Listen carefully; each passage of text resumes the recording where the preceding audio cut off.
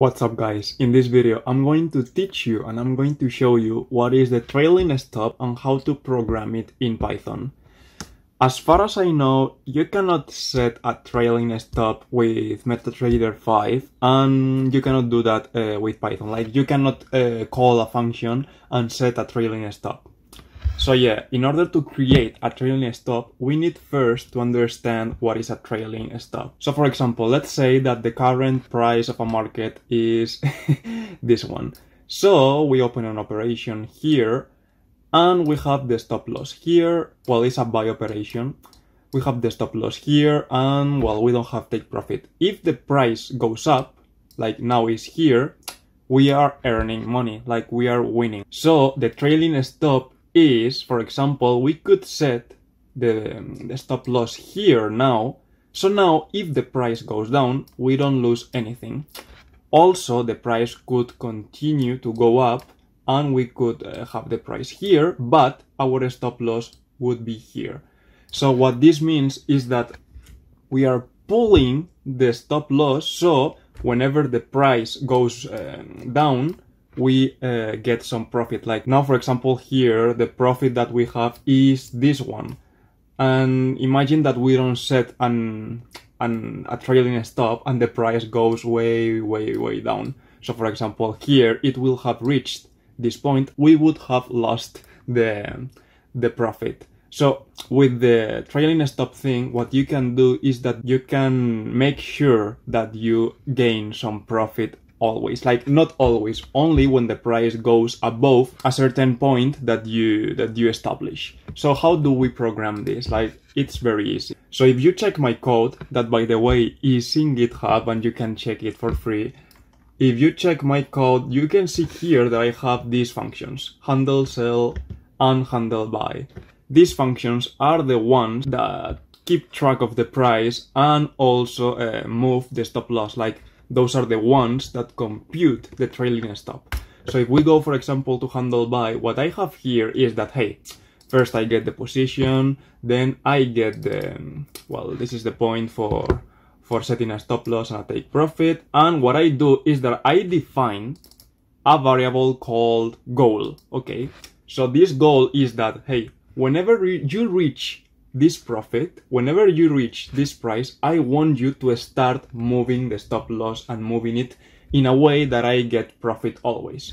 So what I do is that, hey, I want that the goal is the price plus the threshold that I established. So for example, here the threshold that I established is 20. Like once the price goes 20 points above the open price in the operation, then the trailing stop will start to work. Like we will start to move the stop loss. So what I'm saying here is that if the price is bigger or equal than the goal, I want you to take the stop loss and take the current price and subtract the margin that I will establish. So the margin is the difference between the current price and the stop loss. Like for example, here there can be 5 points and I want that if the price, okay, now moves 1 point above, there's always 5 points of difference between the stop loss and the price. So that's the margin. Like here I think it's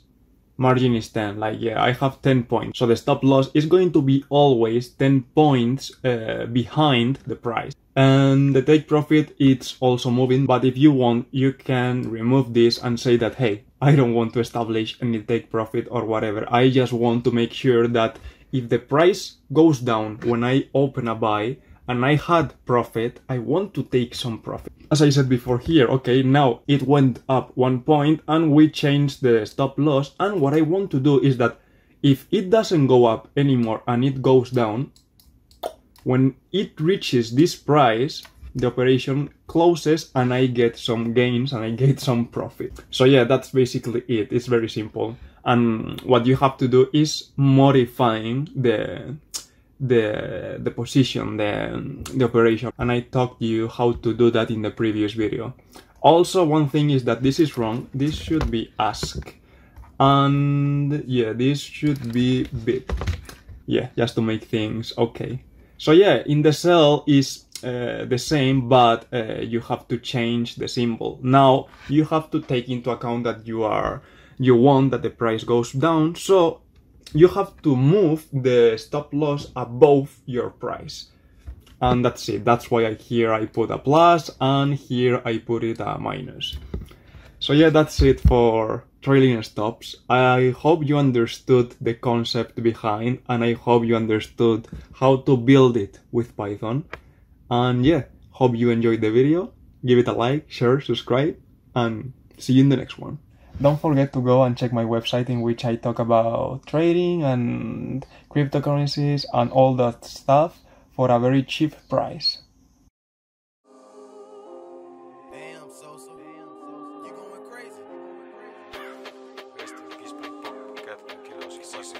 Estoy bajando todo, lo siento, te quedas en nada.